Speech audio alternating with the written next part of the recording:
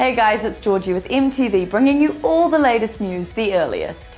Trust me, I got up at 5 AM this morning. He would have loved a baby with Charlotte Crosby. That's what Geordie Shore star Gaz Beadle told the Daily Mail Australia, finally opening up about the devastating ectopic pregnancy suffered by Charlotte earlier this year. Gaz, who was filming Ex on the Beach in Thailand when he found out, told the Mail he spoke to Charlotte daily on the phone but didn't come home because she told him that her surgery had gone okay. Opening up about his feelings, Gaz has said, "Maybe I should have gone back. It still hasn't kicked in. If it hadn't happened, I would have a kid. Obviously, I was devastated." The pair, who've had an on-off relationship for 5 years, have said that there's no going back after what happened. Gaz has said that things between them are done and dusted. Meanwhile, the Geordie Shore lad also revealed that he'll be coming face-to-face with at least 5 of his exes when the new series of Ex on the Beach starts. Sounds like he's going to have his work cut out for him. It's been a pretty tough week for the Kardashian clan. Kris Jenner was in a car crash, and no, I'm not talking about another episode of their TV show.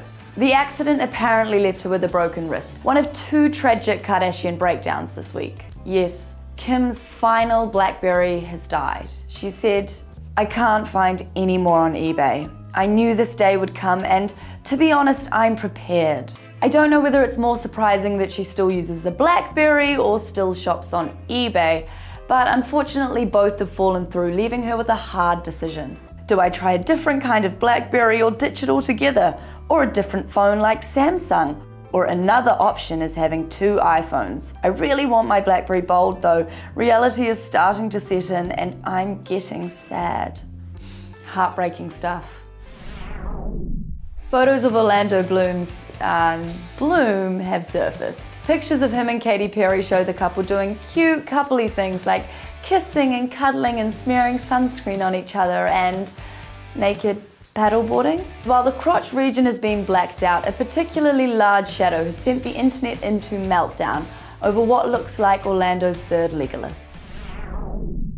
Chloe has talked about how she's frustrated with people labeling her as Brooklyn's girlfriend before the actress, which she is first and foremost. Yeah, I'd be pretty pissed off too if I've been working hard for most of my life only to be known as the girl of someone whose most reputable achievement is being born.